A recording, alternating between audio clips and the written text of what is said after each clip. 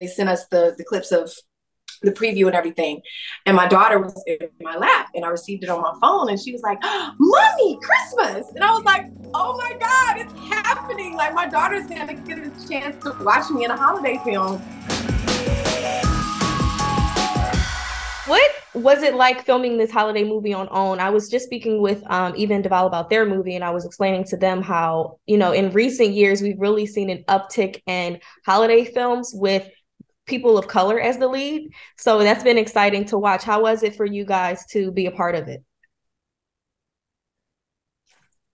Exactly what you said. It was a big deal because I grew up watching holiday films, you know what I mean? And I didn't see a lot of people that look like me. So to be able to star in one, it's kind of like a dream come true. Christmas is my favorite time of the year. So the fact that, and it was so cute the other day, they sent us the clips of the preview and everything. And my daughter was in my lap and I received it on my phone and she was like, Mommy, Christmas. And I was like, oh my God, it's happening. Like my daughter's gonna get a chance to watch me in a holiday film. And to be a lead. And it's really cool because it's a story about a single mom raising her daughter and, trying to figure it out and with all the hardships that come with that. And then, finding love in a familiar place. It's just really cute. So this film means a lot to me. It really, really does. And I like that it was set in Philadelphia. I'm a Philly native, so that was fun for Okay, me. come on, Philly. That was fun for me to yes, be. Philly. So for you, Finesse, yes. your character, LeToya's character's friend and your character's cousin is a part of the LGBTQ plus community. How important was it that we continue to see diverse representation on screen and in a film centered on the holidays, where obviously the goal is to bring everyone together? Mm-hmm. What was that second part before LGBTQ community? Oh, I just said that was also a part of the film. Oh, okay, yeah. I read the script. It's so funny. I used to give relationship advice in Essence magazine, and Angela Burt Murray was the editor of Essence at the time. And so when my agent sent me the script and I saw that Angela wrote the movie, I'm like, wow, this is coming full circle. And so I wasn't surprised to see everybody represented in the movie, and to see different types of Blackness in the movie.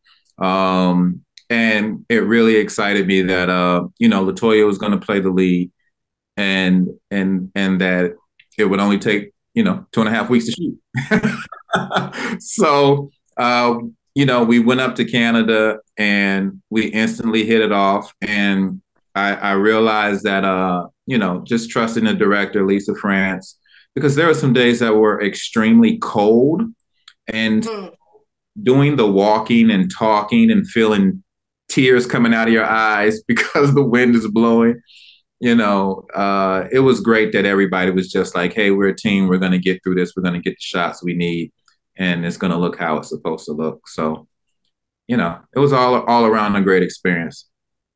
And Finesse, you mentioned that you were excited to see that LeToya was going to be a part of the film. And I was a little shocked. You guys got a little hot and heavy. I said, not on the Oprah Winfrey Network. So how was it for you to have LeToya as your leading lady in the movie?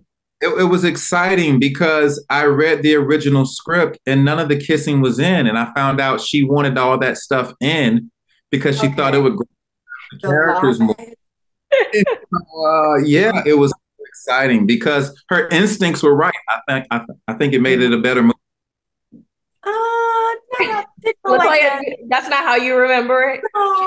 No. It was all there. It was all there. Now, what we didn't know was that our first intimate scene would be our first scene. Okay. Literally, out the gate, the first action yelled or called was on the makeout scene in the kitchen with the flashback. And I was like, I don't know this man. We just had chicken last night. And then we watched Oscars and something happened real crazy on the Oscars. That's all I know. And now he's trying to touch my tonsils. That's all. There was no preparation really at all. And then suddenly it was, instant chemistry. And I think, you know what? it was kind of good because it kind of jump started that chemistry. Got that it we right out needed. the way. Mm-hmm. Right out the Right. okay. It became real personal, real quick. Yeah, So, you guys started it off being Mary under the mistletoe. I was like, wow. Right. Yeah. And yeah, you know, yeah. like that, when you shoot like that, it makes everything else pretty easy because now it's like you know each other. When you really don't know each other. Because right after that scene, I was like, LeToya, you're late. Come on. You know what I mean? Yeah, right. Yeah, it just, quickly. Things developed really, really quickly. So, but it was cool, man. I'm so glad that we ended up having that chemistry early on. I feel like it made the rest of the filming process fun. Because we had to be funny in order for it not to be weird. Do you know what I'm saying? When you happen to be that intimate, that quickly, we only filmed this in 2 weeks. Like we were making each other crack up all day long. So it was a lot of fun behind the scenes. Now, LeToya, with your ex-husband in the film being a part of the music industry and it being a Christmas movie, I was just assuming that I was going to get, a special rendition of Silent Night at some point throughout the movie. But I didn't get that. However, when are you going to bless us with new music? Because your voice is needed. We miss your voice. Oh, thank you. Well, I have a holiday song out. It came out right before the pandemic, so okay, I guess I can promote it all over again. Yeah, that was the world fell apart. Yeah, that was a fake out. So that was a fake out promo thing with that song. So you can go find "Love on Christmas" on iTunes and anywhere that music is located. But yeah, I'll be doing some music soon, probably next year sometime. Well, it was a pleasure speaking with you both. I hope you enjoy your holiday season. I have an album coming out. Oh, you have? Okay, well, tease your album. Actually, it's a 1 hour comedy special. It's called Slightly Offensive. It'll be out first quarter next year, and I'm really excited about it. And I do a little singing on there. It's not good singing, but I sing.